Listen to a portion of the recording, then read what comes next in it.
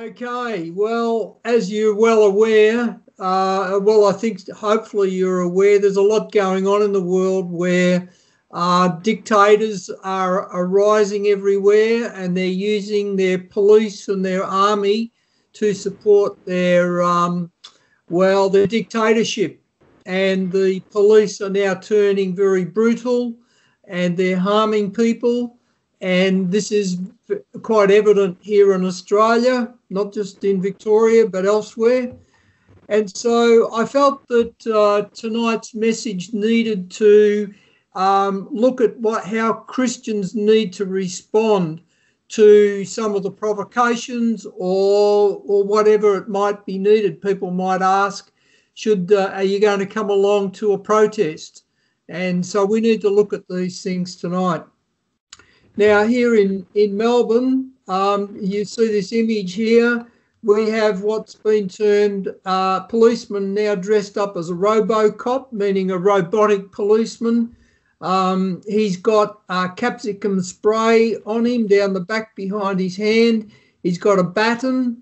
He's got a .4 caliber Smith & Wesson gun. He's got lightweight body armour on his knees and he's got it on his arms. He's also got an integrated equipment vest with radios and all sorts of things, and of course his protective helmet. That makes him quite a formidable enemy if he comes up and pushes someone around in a crowd. And especially they won't come up singularly, there'll be 3, 4 or 5 of them, and they'll just jump on one man and take that man or even a woman down to the ground very quickly. So this is really what we're looking at today, and we'll see how we go. We are living in a very dangerous world today. The world has always been a violent place in which to live, but in the past there was some form of order in which justice could sometimes be pursued, especially in democratic countries like the United States of America, Canada, the UK, Australia and New Zealand.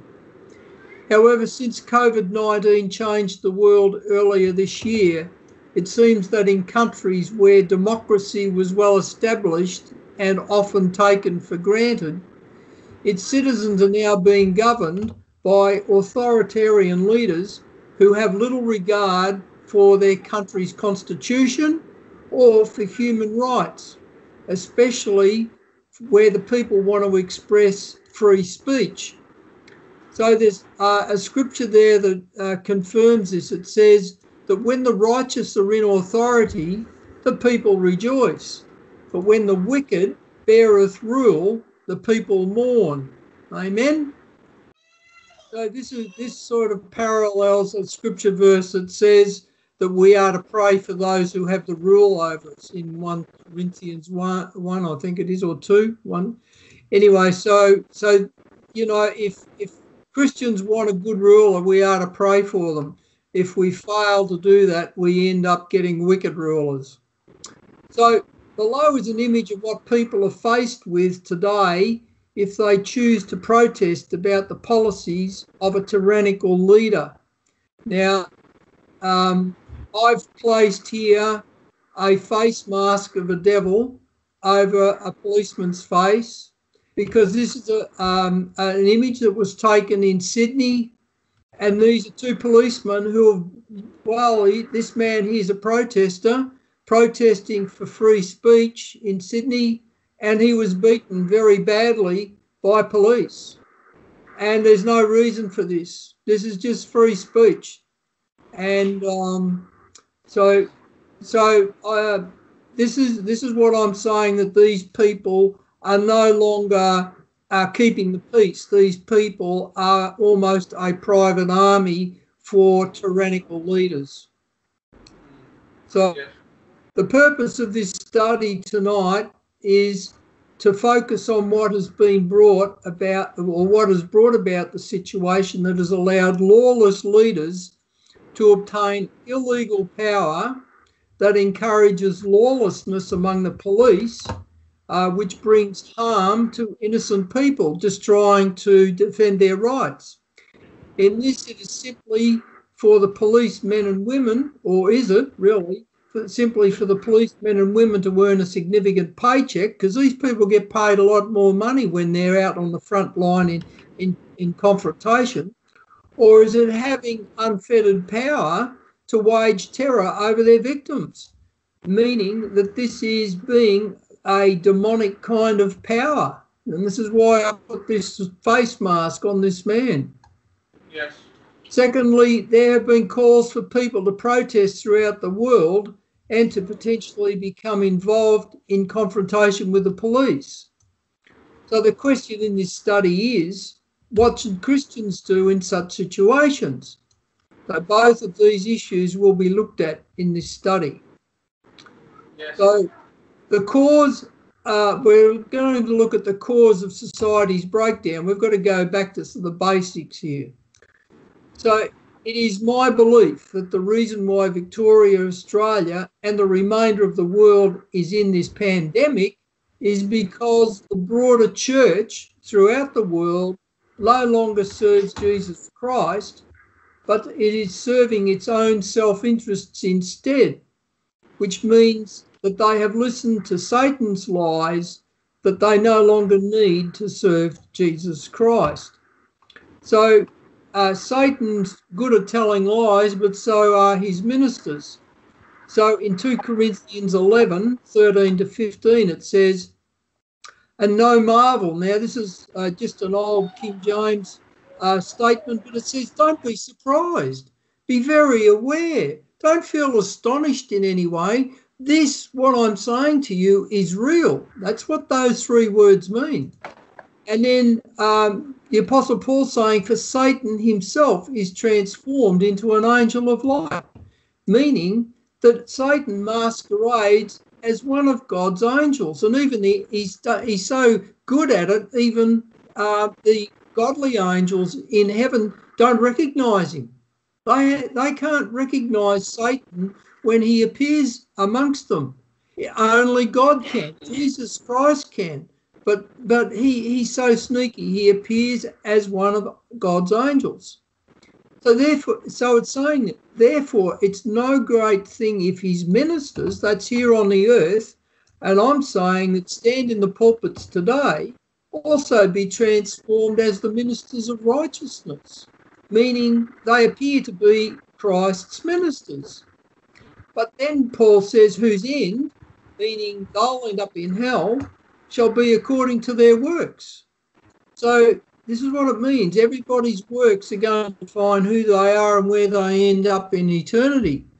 But this is really highlighting that we've got to be very aware of Satan and his angels because they're here to deceive us.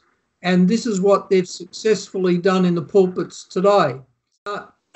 Here in this second scripture verse, Mark 16, verse 15, this is the command that Jesus gave to all of his disciples. And he said unto them, go ye into all the world and preach the gospel to every creature. So that is a command that all Christians have to obey. There's no Christian who is following Jesus can't in some form or another preach the gospel towards every creature. However, on the contrary, Satan always says, yea, hath God said, meaning you need to preach the gospel to every creature throughout the world. And so a lot of pastors and the Christians in the churches think, oh, yeah, well, let's see, fund some evangelists and we'll send them over to wherever, some dark place in Africa, and we'll let them do it. But God has said, you go into all the world. Now, the world just means outside your door. Doesn't mean you have to get on a boat. But Satan has always said, yea, hath God said. So these are the things that I believe, these two scripture verses here, reflect the apostasy that is in the modern church today. Amen? Okay. So it is notable that church leaders in Victoria, that's here where I am, continue to remain silent about everything offensive to God in our society, such as abortion abortions really bad here in Victoria, both early and late-term abortions. Of course, there's a drug epidemic that's been rampant everywhere for decades around the world. In recent years, there's been the sexualisation of children through government programs into the homosexual and LGBTQI community. One, I presume you all are familiar with that terminology, and especially against police brutality. In other words, the pastors in the churches are silent about all of these major social issues in our society. Now, this pathetic behaviour of preferring to be compliant with government requirements to shut their doors and hold their services online during this COVID so-called pandemic is not according to God's word. So in Acts 5 verse 29, Peter and the apostles answered and said, these are to the leaders of the Jews in those days, the Sanhedrin Council. It said that we ought to obey God rather than men, because they were told not to preach in the name of Jesus Christ in Jerusalem. And they said, no, we're going to continue to preach Jesus Christ and him crucified, and we're not going to obey the word of men. So they actually got beaten and then they were released, but they went out rejoicing, that they'd suffered persecution for the name of Christ. So this is really what it's all about here, suffering for the name of Jesus, yet the pastors in the churches, they don't want any of that at all. So most of today's ministers prefer to comply with government requirements rather than obey Christ's commands. Now, Jesus said, if you love me, keep my commandments. And even going back to King Solomon, he said, let us hear the conclusion of the whole matter. First of all, you've got to fear God. And so I have to say a lot of pastors today do not fear God. And the second commandment is to keep his commandments, for this is the whole duty of man. This is an everlasting requirement. It's got nothing to do with Old Testament versus New Testament. This is what God wants everyone who calls upon him in faith to fear God. Fear not them who are able to kill the body, but rather fear him who was able to cast both body and soul into hell. So that is fearing God, and we must keep his commandments, especially if we say we love Jesus. Jesus said, if you love me, keep my commandments. So that's what that one's all about. And then in 2 Timothy 4, it says, for the time will come when they, meaning today's Christians in the churches, will not endure sound doctrine, but after their own lusts shall they heap to themselves what I say are false teachers, and then they have itching ears to hear more of their lies, because they're telling them things that they want to hear, and because of that they shall turn away their ears from the truth that's contained in the scriptures, and the truth in the scriptures will be turned into fables, meaning fairy stories, meaning that people won't believe them. Okay, so those are the core scriptures that I feel focus on tonight's study.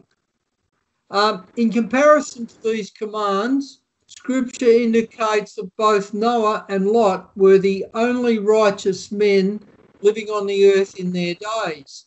These men were worthy to escape God's wrath while the remaining inhabitants perished.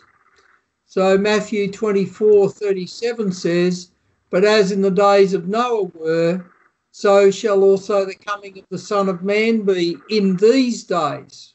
Right?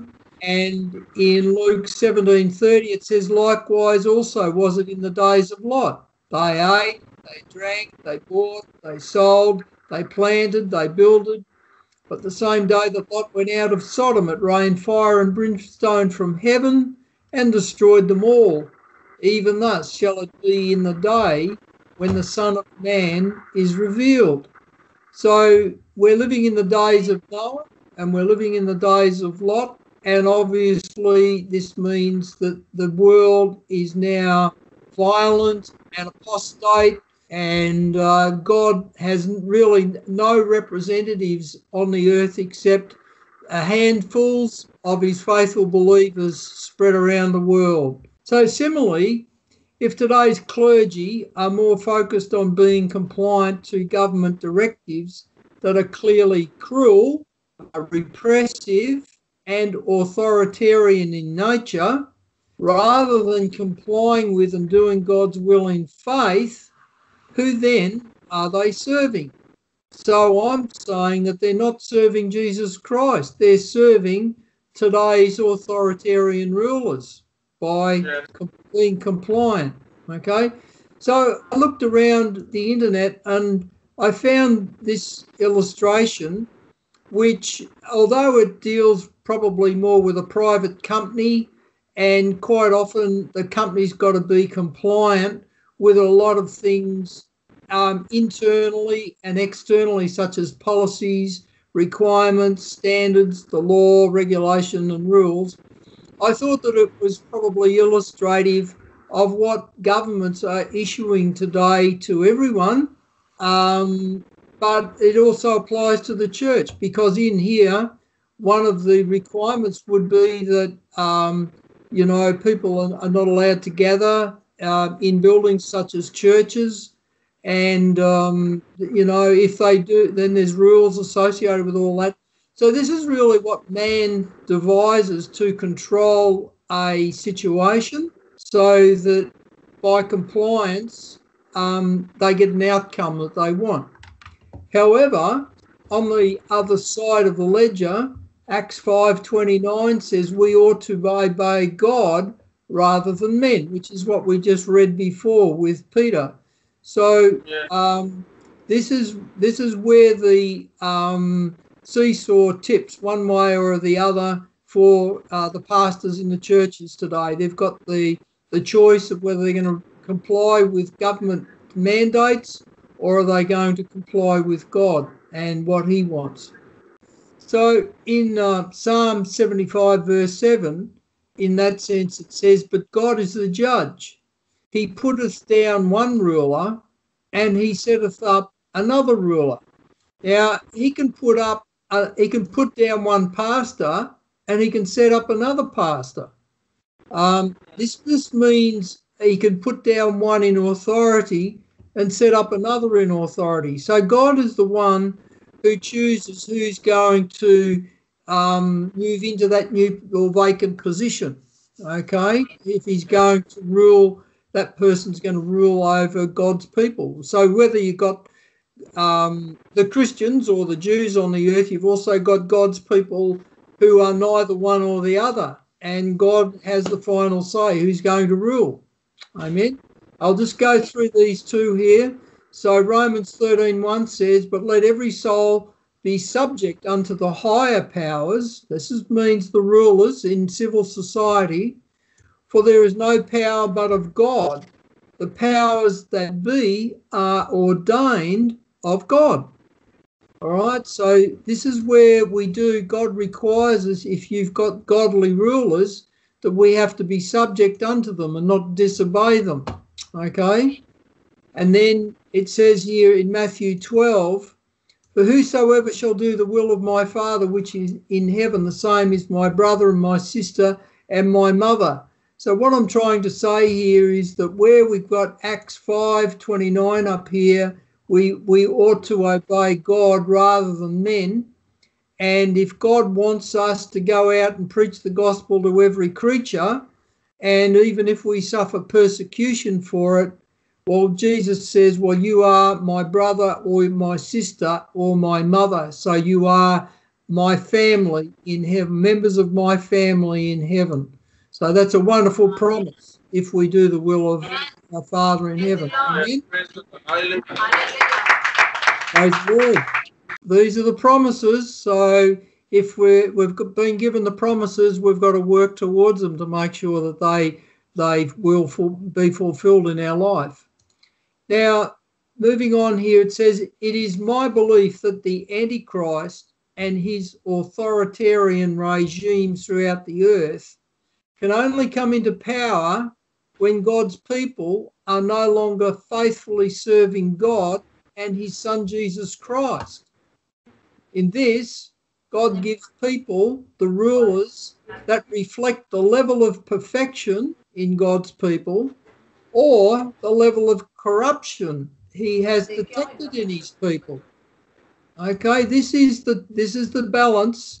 God looks at, whether his people are perfecting or perfected, or whether they're continuing to be corrupted by their pastors and the people that they associate with as Christians.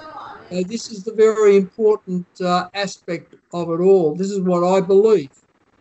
Now, as an example of God's people rejecting God in Old Testament times, the Israelites demanded that Samuel, the priest, appoint a king to rule over them in the same manner in which pagan kings ruled over their people. So in 1 Samuel 8 verse 7, this is what the Lord said to Samuel when Samuel was very concerned that the Israelite people as a nation were demanding that the priesthood no longer reign over them, but they wanted a king to reign over them like the pagans. So, and the Lord said unto Samuel, hearken, meaning listen and understand unto the voice of the people in all that they say unto thee, and I'm saying in demanding a king, for they have not rejected thee, that's the priesthood, but they have rejected me, who's above the priesthood, that I should not reign over them through the Levitical priesthood. That's really what all of that's saying. So I'm saying that this is the apostasy that began back in Samuel's day of the Israelites. And really this is what Satan has done to the modern church today. They've gone astray from God. So in this claim, the Old Testament provides examples of God's people committing offensive behaviour towards him, as illustrated in the list of godly and ungodly kings of Israel and Judah, as shown in the table below. Now, just as an illustration in Judges, it says there, and the children of Israel did evil in the sight of the Lord and served Baalim, that's different false gods, and Jehoash did that which was right in the sight of the Lord all of his days. Now you can see these common two statements are everywhere in the Old Testament in relation to the kings. They either did evil or they did what was right. And so we don't need to go too deeply into this, but there were 33 kings in Israel who did evil, and that was in Judah as well. So we don't need to look too closely, but you can see Saul did evil. That's King Saul. And Solomon, he did evil in the end. He started off good, but he ended up going into idolatry and all sorts of things. And we go down here and we can see a lot of them, all these 33 here. But then over here, we've got 9 kings in Israel who did right. And they're listed here.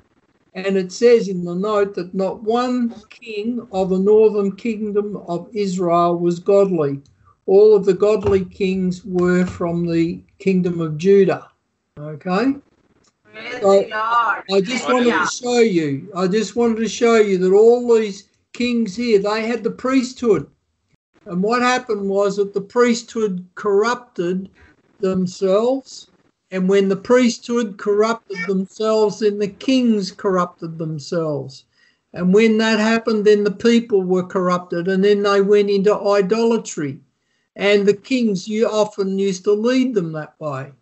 So yes. This is the problem throughout all of the Bible, where corruption has crept into God's people over millennia, thousands of years. So the long history of offensive behaviour of God's people became so bad in Israel at the time of Zedekiah that God had to end the reign of the kings by bringing King Nebuchadnezzar of Babylon against Jerusalem to set aside the royal line of kings from sitting upon the throne of David.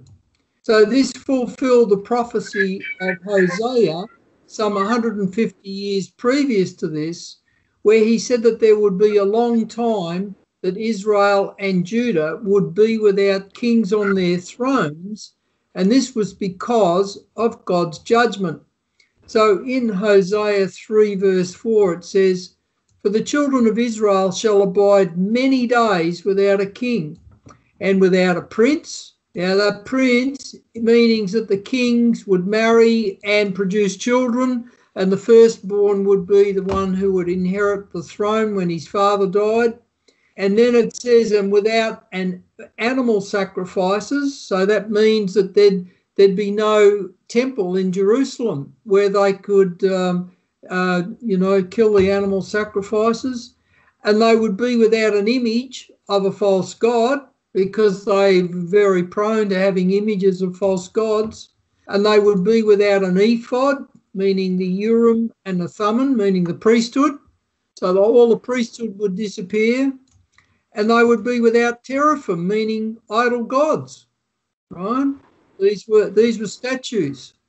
So this was prophesied by Hosea 150 years before King Zedekiah had to capitulate his throne to the king of Babylon. And that ended the royal line of kings reigning in Jerusalem. Now, the kings still had children in captivity. They still produced sons. And that lineage continued on unto Mary and Joseph. And Joseph was the legal right to the throne, but he was a carpenter because he had to live like everybody else. He had no royal title. He only had a lineage all the way back to David through Solomon. So this is the way it was because God had had enough of the kings leading his people astray. Amen.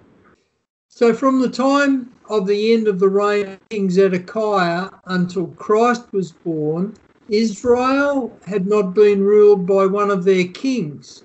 Therefore, Israel and Judah were without a king for some 560 years before Christ was born. That's a very long time. Yes. Now, the above illustration represents the same level of apostasy that the Bible describes about Israel and her kings that has happened within the modern churches today. This is because every society throughout the world since the days of Adam and Eve has had to endure the same serpent in the Garden of Eden, deceiving and corrupting them by him, saying, "Yea, hath God said." This is my point here. We're still dealing with a very active serpent, that great serpent, the devil, and too many people are succumbing to his lies. Therefore, it is not surprising that most Christians succumb to his temptations and lies, just as the kings of Israel and Judah succumbed to his lies, as recorded in Scripture, of their idolatrous and wicked practices. Now, in comparison to this, many Christians today are taught in their churches to seek prosperity, and I'm saying that's the sin of covetousness, or a new marriage, which is the sin of adultery, or to tolerate gay marriage, which is the sin of homosexuality. Pedophilia and child pornography are also evident in the churches and among ministry leaders. For Christians who don't succumb to any of these, quote, works of the flesh that are mentioned in Galatians 5, Satan has them believe one of the many false gospels that cannot save, such as once saved, always saved, or eternal security.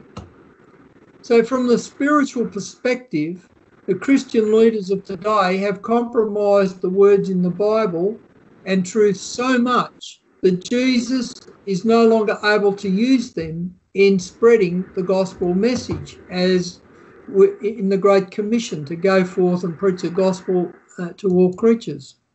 So in this, God says, and this is from Psalm 50, but unto the wicked, meaning the Jews and the Christians today, God saith, what hast thou to do to declare my statutes, or that thou shouldest take my covenant, and I'm saying the covenant of salvation, in thy mouth, seeing thou hatest instruction, and castest my words behind thee. This is very common today. I've had years of approaching pastors and ministry leaders, not only in Australia but around the world, sharing Paul's gospel of initial and final salvation, and I don't get a response from them. I think over about 80 emails that I've sent, I've had one or two people comment, but never anyone who's in full agreement with it. So this is what God is saying. He's classing these people as wicked. Okay? And Yes. that's what he would have said to the Israelites or those in Judah. If they'd gone into idolatry, he would have called them wicked. Now, in 2 Timothy 4:3 and 4, it says, for the time will come when they, so we're talking about the Christians in the end times today, they will not endure sound doctrine, but after their own lust shall they heap to themselves false teachers, having itching ears to hear more of their lies, and they shall turn away their ears from the truth that's plainly written in Scripture, and Scripture shall be turned into fables. Now, we read all of that one before, but this is really what it means, that, the modern church has gone exactly the same way as the Israelites and the Jews in the Old Testament.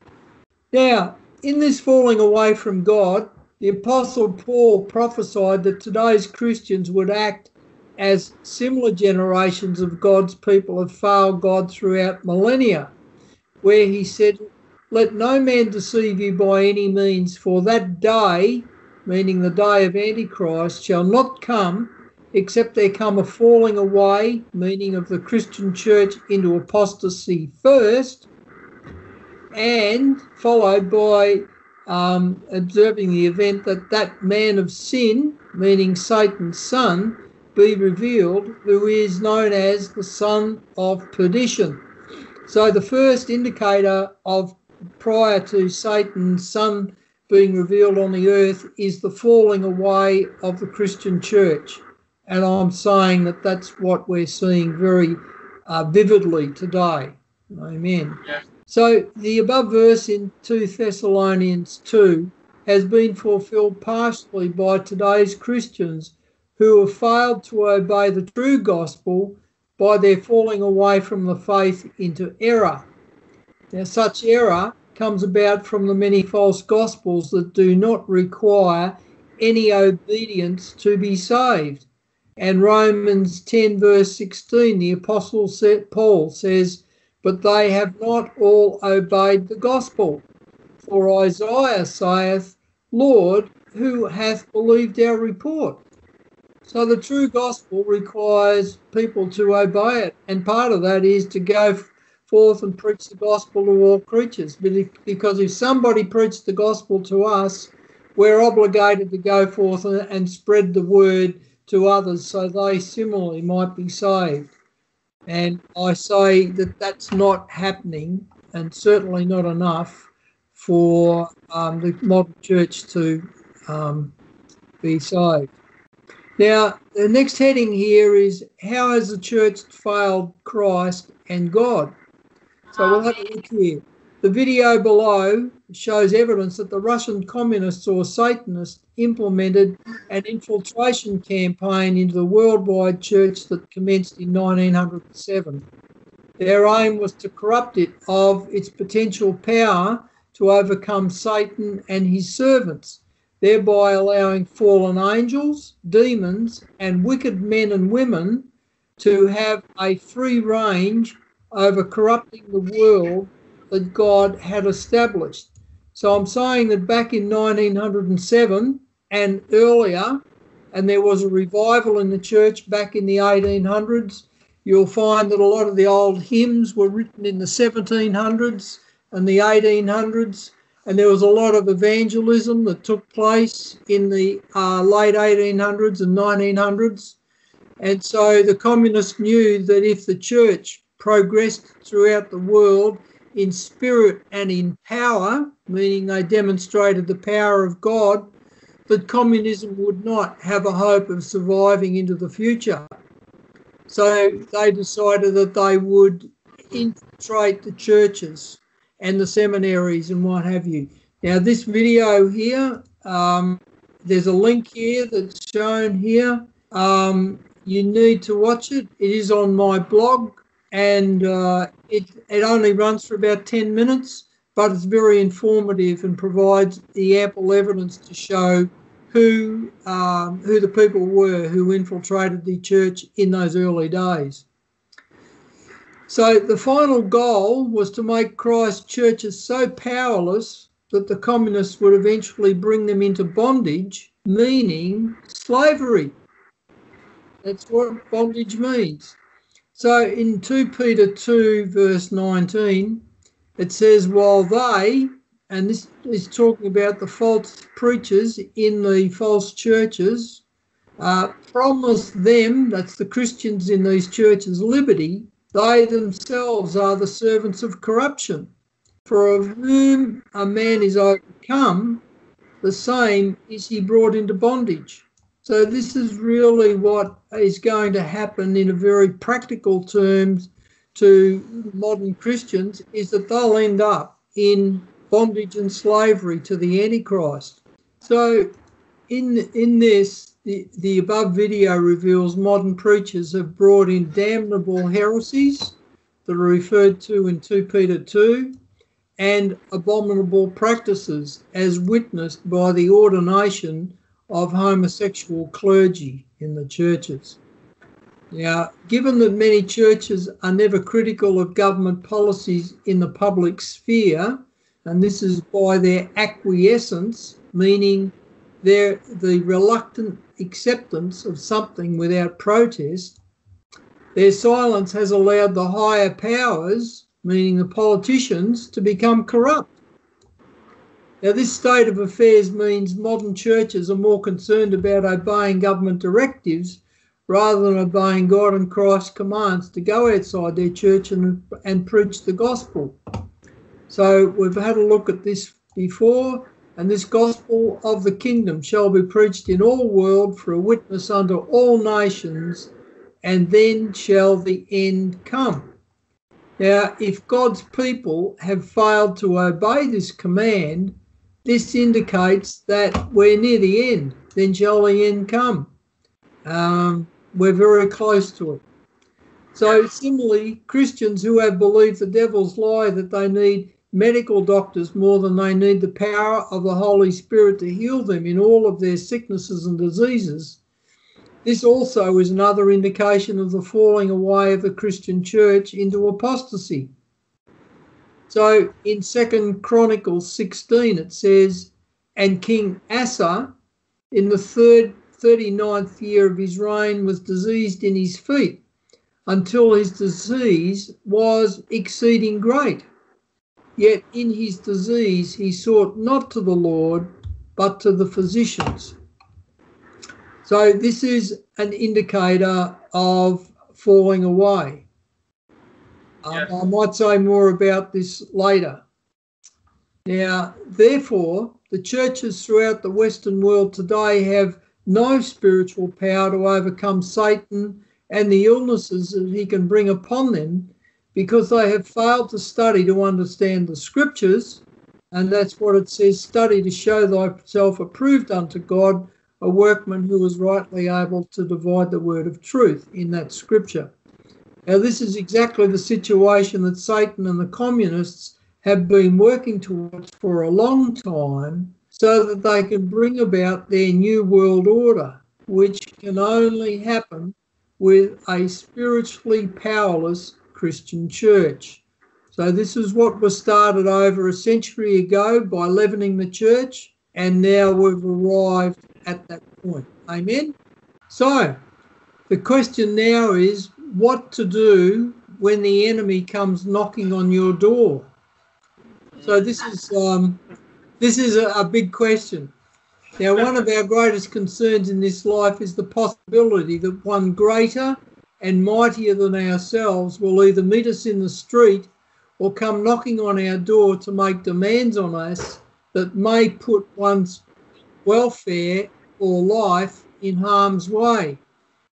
So we've got to remember that in the days of David and Goliath, Goliath was a huge giant.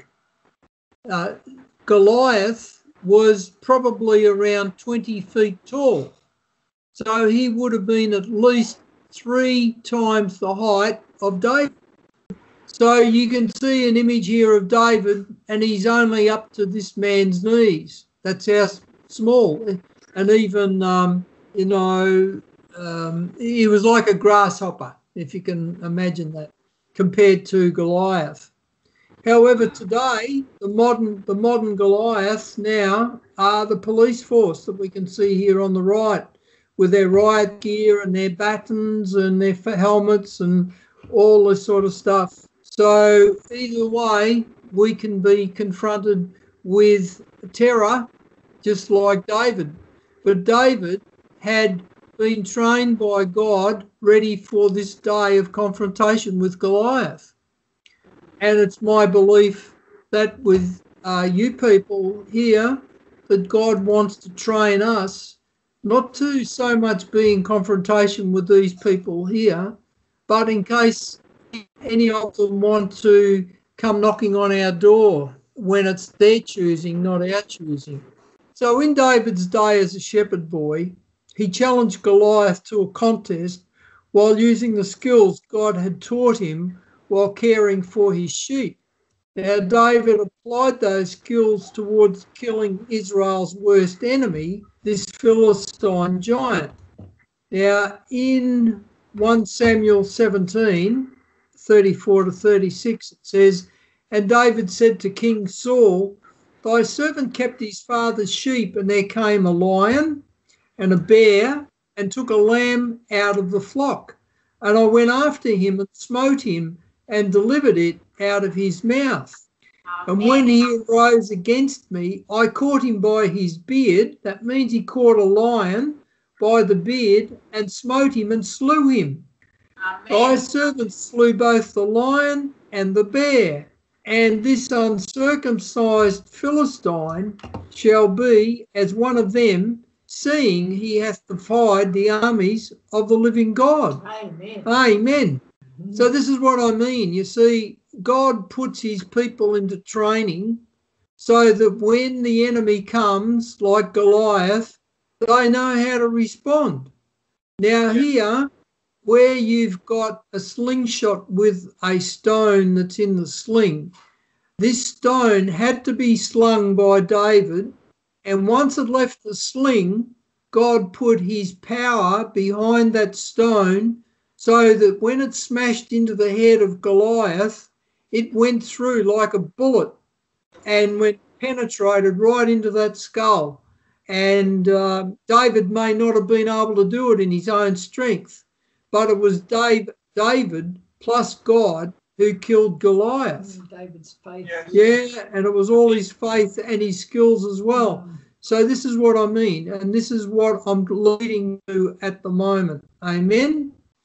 So in comparison to mankind's worst enemy today, it is becoming clear that the police forces of the world have been supplied with equipment representing that of soldiers on a battlefield opposing a foreign army rather than its own citizens who simply want to protest peaceably about a tyrannical leader. So what does one do? Firstly, every Christian must have developed a personal relationship with Jesus Christ, their Saviour, in much the same manner as the prophet Zacharias prophesied over Jesus Christ at his circumcision, as stated below.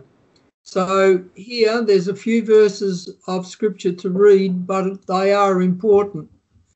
Now, and it says, and his, meaning John the Baptist's father, named Zacharias, was filled with the Holy Ghost and prophesied, saying, Blessed be the Lord God of Israel, for he hath visited and redeemed his people, and hath raised up an horn of salvation for us in the house of his servant David, as he spake by the mouth of his holy prophets, which have been since the world began, that we should be saved from our enemies, and from the hand of all that hate us, to perform the mercy promised to our fathers, and to remember his holy covenant, the oath which he sware to our father Abraham, that he would grant unto us should be delivered out of the hand of our enemies, might serve him without fear in holiness and righteousness before him all the days of our life. Amen. So these words that I've written in red are the key scripture verses that we need to embrace, because there are promises in there, and there are also requirements, which is holiness and righteousness before him all the days of our life. And that is what the modern churches have failed to accept and to embrace and implement. Okay, yes. So if we live in a state of holiness and righteousness before God, God says that we will be saved from our enemies and all of the hand of them that hate us. It says, although it could be assumed that the above words relate to the people of Israel, they do apply to every Christian who is able to meet the same requirements. Now, to confirm that the promises above apply to Christians today, the verses below state that Christians who remain faithful to God, towards God as Abraham was faithful, also inherit the promises made by God to Abraham. So this is what we're going to look at now. There we go. So it says in Galatians 3, verses 6 to 9, it says, even as Abraham believed God, and it was accounted to him for righteousness, know ye therefore that they which are of faith, these same people of faithfulness demonstrated in Christians, are the children of Abraham. That's a very significant verse of Scripture. Okay, Abraham was from Ur of the Chaldees. He was unknown to God, but God looked on him and he saw that he was a very righteous man in a generation that was unrighteous. And so God revealed himself to Abraham and said, come and follow me, leave all your family. And he went and he offered up his son and he did lots of good things. And in the scripture it says that Abraham was a friend of God, right? Abraham was a friend of God. Now, what a wonderful title to be named as, as a friend of God. So, Abraham inherited all the promises that the seed of, of his descendants would be numbered as the stars of the sky and the sand and the seashore. And so what it's saying here is it's saying, well, God wasn't going to let Abraham fall into the hands of his enemies for some silly reason. He was going to protect Abraham. And so here, these scriptures here, particularly this verse says here, we have those same promises if we live in the same pattern as Abraham did. Yes. So verse 8 says, and the scripture, foreseeing that God would justify the heathen through faith, that the Gentiles, preached before the gospel unto Abraham, saying, in thee shall all nations be blessed. So this isn't just the Jewish nation, this is all nations. This is the Gentile nations, right? So in thee shall all nations be blessed. So then they which be of faith are blessed with faithful Abraham. So these three verses here are wonderful verses that give us the power that God is offering each and every one of us to overcome our enemies. Amen? Amen. So, therefore, it is very clear to me that if a heathen policeman approaches a spirit-filled Christian, that such a person, that's the heathen policeman, should see Christ in you, the hope of glory, and depart in peace. Now, that's what I would say would be a desired outcome. Greater is he that is in us than he that is in the world. Amen? Amen. Right? So this is what I would say if a policeman does approach you, or somebody who's potentially a threat. They should see Christ in you, the hope of glory. Now, if that doesn't happen, this is what happened to those who approached Christ to subdue him in the Garden of Gethsemane prior to his crucifixion.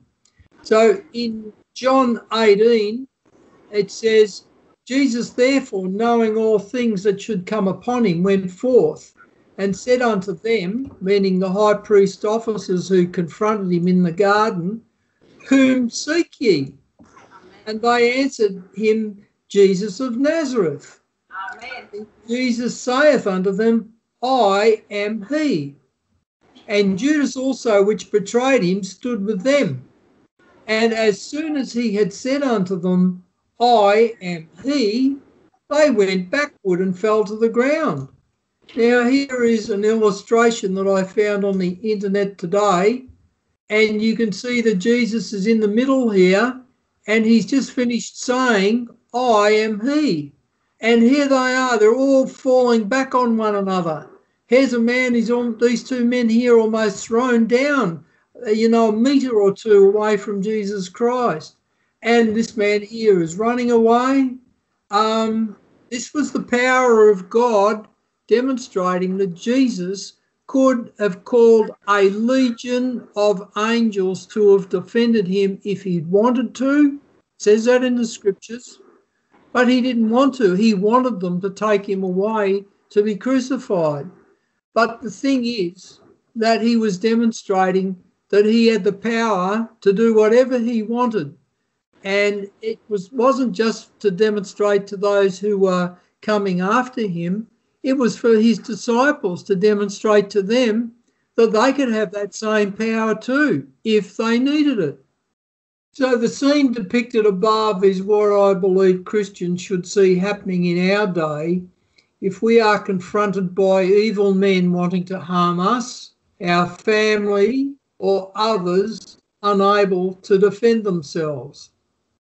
So 1 Corinthians 1, verses 25 and 6 say, because the foolishness of God is wiser than men, and the weakness of God is stronger than men. But God hath chosen the foolish things of this world, meaning Christians who preach the gospel, to confound the wise. And God hath chosen the weak things of this world to confound the things which are mighty. Amen. So this is the corrupt politicians who believe that they have more might and power than anyone else. However, God has chosen what would be considered the weak things of this world, which are the Christians, and he's chosen us in faith to confound the things that are mighty. Amen. Amen. And I'll just read on here. Now, this has got a few verses, about 9 verses here, but it's worth reading. So this is out of Hebrews 11, which is the faith chapter in the Bible. It says, and what shall I more say? For the time would fail me to tell of Gideon and of Barak and of Samson and Jephthah and of David also and of Samuel and the prophets, who through faith subdued kingdoms. They wrought righteousness. They obtained the promises. They stopped the mouths of lions. They quenched the violence of fire. So that would have been Shadrach, Meshach and Abednego in the fire. They escaped the edge of the sword. Out of weakness they were made strong. They waxed valiant in fight. That would have been Samson. turned to flight the armies of the aliens. Women received their dead raised to life again, and others were tortured, not accepting deliverance, that they might obtain a better resurrection. That's something to worth dwelling upon, isn't it? Who would love a better resurrection? I just think that better resurrection means the first resurrection. I don't think there's anything better than the first resurrection, because a resurrection could be the second resurrection, and we don't want to be in the second resurrection. Anyway, moving on, it says, and others had a trial of cruel mockings and scourgings, yea, moreover, of bonds and imprisonment. They were stoned, they were sawn asunder, they tempted. Sawn asunder means they were cut in two with a saw or a sword. They were tempted, they were slain with a sword. They wandered about in sheepskins and goatskins, being destitute, afflicted and tormented. And now we're getting to the real stuff. It says, of whom the world was not worthy. This is the people in the world who are non-Christians today. They wandered in the deserts and in the mountains and in the dens and the caves of the earth, so they're obviously outcast from society. And these all, having obtained a good report through faith, received not the promise. So these are the Old Testament saints, okay, of God. So these obtained a good report through faith and received not the promise of God's protection. But God, having provided some better thing for us, and I'm saying meaning his protection, that they without us should not be made perfect. Now, so people under the law could never be made perfect.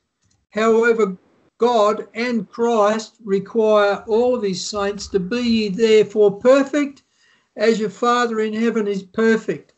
So we can only become perfect if we can do the works that Christ did, and even greater works than he did, to show that we are truly the sons of God. Amen?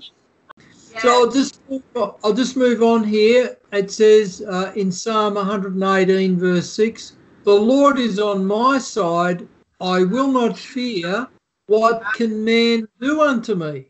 Okay, he can only kill the body, but he can't kill the soul. Amen. Yes. But I do believe that God has provided a better thing for us, meaning his protection. There's nothing for God to be gained by our death, not today. If this was 2,000 years ago, God could be gained something by our death, because the Bible, Jesus said, unless a seed fall into the ground and die, it abideth alone. But if it die and brings forth fruit, then I can't remember what it says after that, but that's the purpose of Christians dying in the faith, to bring forth more seed and more fruit. So in 2 Timothy 1 verse 7 it says, for God hath not given us the spirit of fear, but of power and of love and of a sound mind. All these three things are absolutely essential in the days that we're living in. And this is what I believe that the modern Christian church is lacking. They don't have power, which is the gifts of the Spirit and all of those fine gifts. They don't have love. They have what's called conditional love, meaning if you go into them and you believe what they believe, they're happy to welcome you in every Sunday. But that's as far as it goes. And the question is whether, they have a sound mind as well. Anyway, we'll leave that as it is. And then in Revelation 21:8, it says, but the fearful and the unbelieving Christians, I've got Christians there are a lot of unbelieving Christians. They only believe certain portions of the Bible that they're comfortable with. So all of these shall have their part in the lake of fire, the lake which burneth with fire and brimstone, which is the second death. So anybody in the church who is fearful, and if they're unbelieving, that's where they're going to end up. Amen. That's what God says, not me. So I think we're getting near the end here. So in the meantime, this is in the meantime between now and when the rapture happens. I'm saying to be able to implement God's protection for his children against those who might try to harm them, he requires each of them to first meet his requirements for initial salvation and final salvation that requires the undertaking of works of faith. And James says faith without works is dead, using the gifts of the Spirit so as to produce fruit that God requires as the gardener inspecting the branches grafted into Jesus, and to become an active member in the body of Christ, each of which has been fitly joined together in love. Now, this is in this scripture verse, Ephesians 4 verse 16.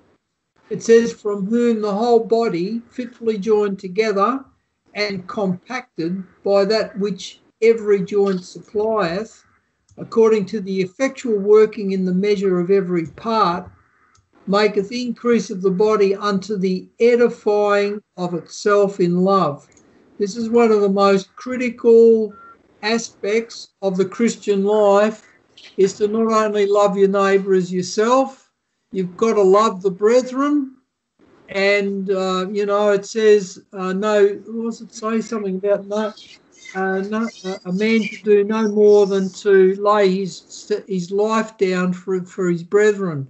And that's really what love typifies, is that level of love. So in John 13, it says, Jesus says, a new commandment I give unto you, that you love one another as I have loved you, that ye also love one another. By this shall all men know that ye are my disciples, if ye have love one to another. So I'm trying to stress here the significance and the importance that loving one another in the church is so vital, because it's very difficult sometimes to love one another. Very difficult, but we have to do it. And we've got to start changing our mindset if we can't achieve it. So it's like a wife having an obstinate husband. She's got to somehow change him, and she may have to change herself a bit too. But either way, the change has got to take place for, everything to happen the way it should. Yeah, so love is very important, okay? Without love, we are not the children of God. Yes. Now, in 1 Corinthians 12, verse 25 to 27, it says that there should be no schism. Now, that means that no divisions between anyone in the church that represents in the body of Christ, but that the members should have the same care one for another. And whether one member suffer, meaning if someone's found some hard times, it's saying all the members should suffer along with it, meaning bear one another's burdens. Or if one member be honoured, meaning, something good has happened to them, then all the other members should rejoice with it. And then the last verse says, now ye are the body of Christ, and members in particular.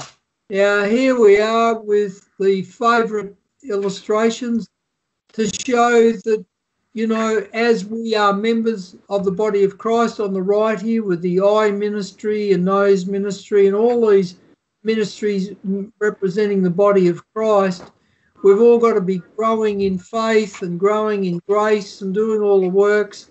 All of these things are vital as individuals. So this is really I put this up here to show what individuals should be attaining to in their Christian life. But collectively, we are all supposed to be members of the body of Christ on the right. And this is all these members are supposed to love one another, just as I've read out from the above scriptures. So it's no good doing the left-hand side and leaving the right-hand side out of it. we have to do both sides, the individual side here of finishing the race that's set before us, and joining in as the body of Christ as members. Amen. Hallelujah. Praise the Lord.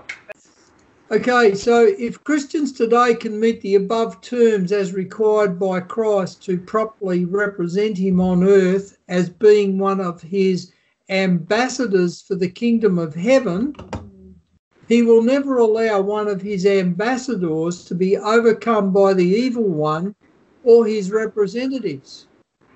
So in 2 Corinthians 5 verse 20, it says, "Now then, we are ambassadors for Christ."